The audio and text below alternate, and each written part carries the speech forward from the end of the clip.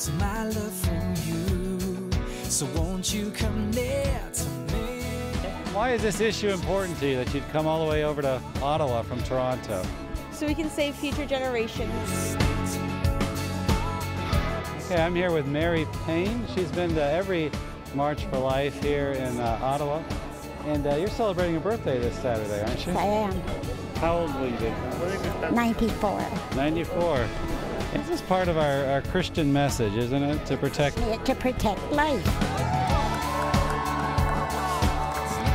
You brought a group in an interesting way, though. How did y'all get here? Yeah, well, 25 of us, 25 women. We walked all the way from Montreal, and we prayer walked 20 kilometers a day over 10 days, and just arrived in Ottawa today. As we were sitting there kneeling and praying for an ending to this atrocity in our nation, a woman was driving by. She stopped her vehicle.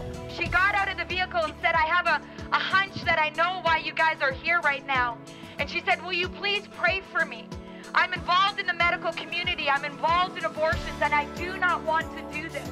Would you pray for me so that there can be a shift, so that I don't have to do this? We saw women get healed. We're seeing women be empowered to share their story, which I think is really where change begins. I say back to you, say life, back to, life. Back to, life. I say back to you, say life, back to, life. Back to.